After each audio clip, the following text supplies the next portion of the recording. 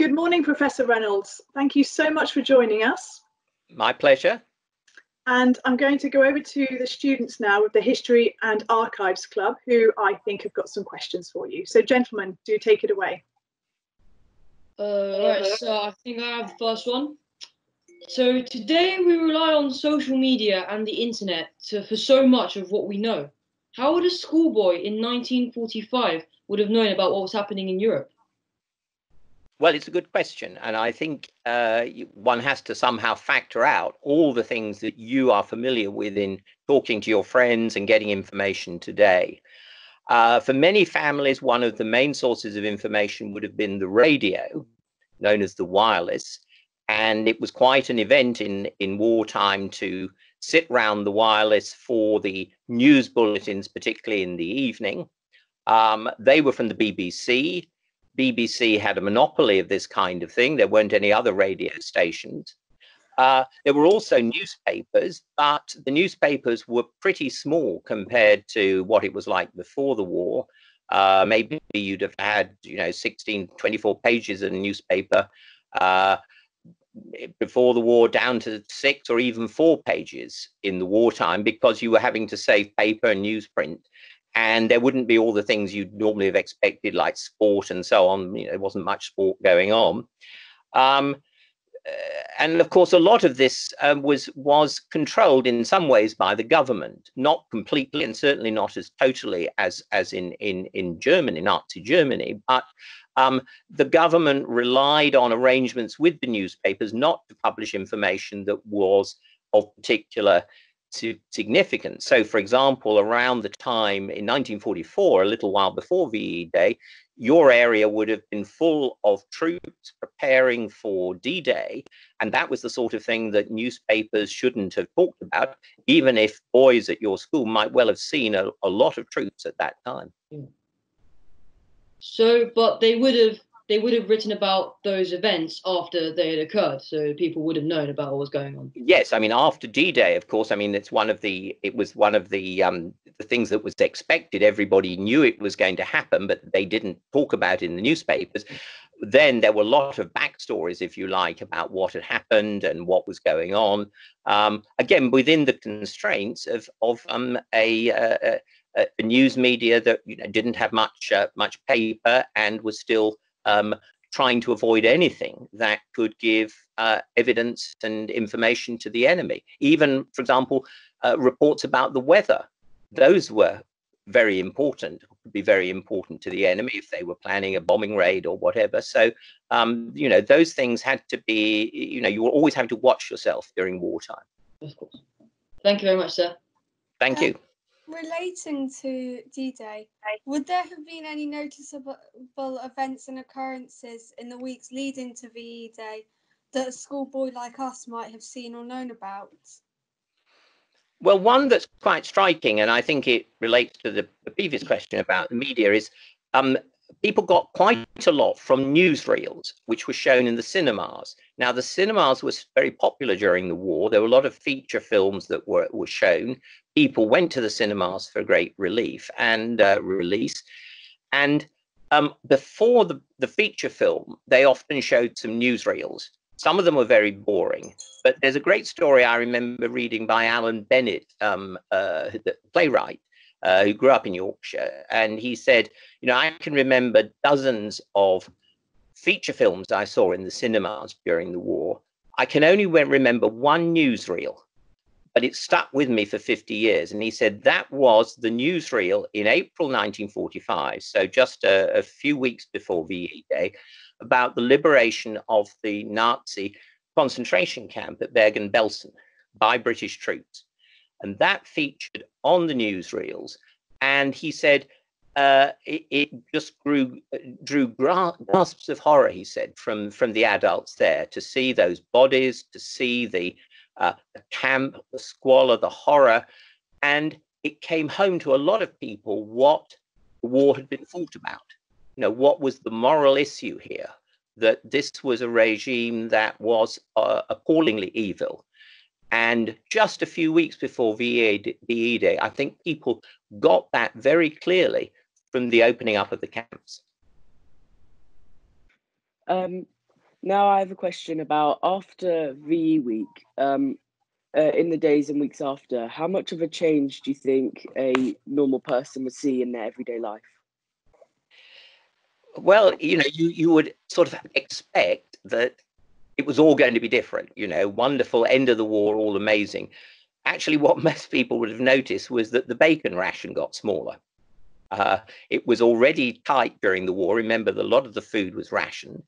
And at the end of May, the government reduced the ration from 4 ounces a week to 3 ounces a week for people, which is a tiny amount in terms of grams, maybe 100 grams or something like that. So the feeling that it was all different is I think a mistake to assume that.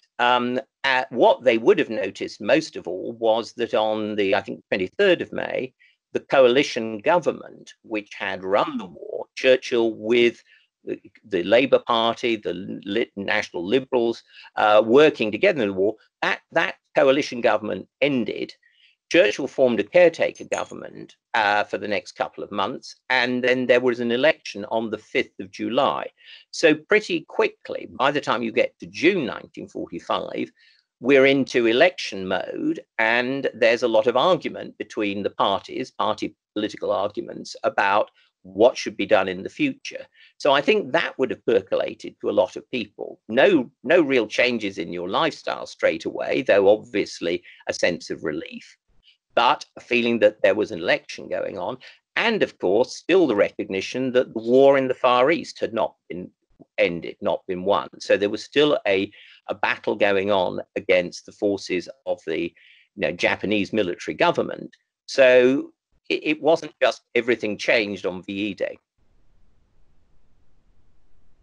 Thank you very much so far. Professor Reynolds, have you got any questions for the students? Or Well, I'd just be interested to know how do you feel about this project? Was it something that was really surprising, the kind of things you found? What sort of headline reactions do you have now about the whole thing? Any of you? Well, personally, can I speak? Yeah. Personally, I thought it was quite interesting to know about how our school contributed to the war and how tenacious everyone was in England to just kind of get through it, to help each other. It was very inspirational, actually, to see all that happening. And I myself am really interested in World War II. When I heard that we were doing something about VE Day in History Club, I was just really excited, and I went along every week, and we discovered more and more as the weeks went on. So yeah, it was very interesting. I think that's great. And I think you also, the way to get into history is often through something that happens locally or to your family, because that captures your personal interest. And then you say, well, in order to understand that, I've got to think about this and that and all these other things. And so it's almost like you start with something small and you build up to something big.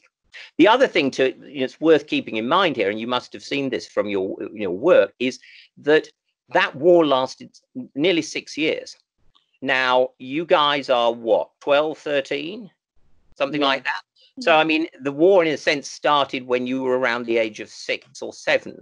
Can you remember what you were like then? I mean, you were totally different people, weren't you? It's just something worth remembering, how long people had to be tenacious, had to hang on to this.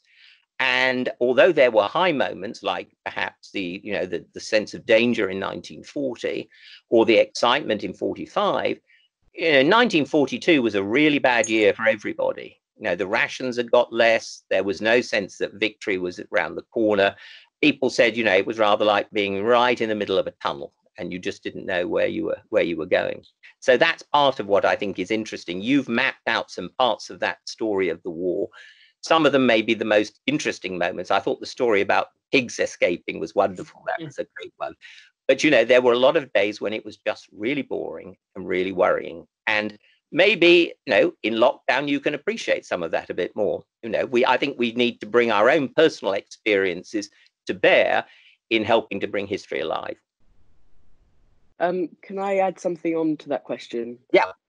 I sort of enjoyed learning how you sort of see how the schools are completely different. People still got on with their learning, and like we saw pictures of they had chess club and assemblies, that so there was a sense that it was completely different, but then you can see a few similarities of how they just carried on. Well, I think that's a good point. And in a way, I think as historians, one of the things we're doing is balancing that sense of continuity against the sense of change.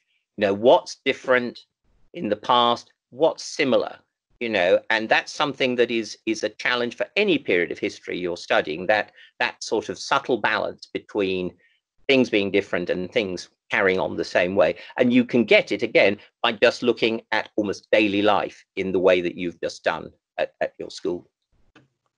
I've just got a quick question regarding schools.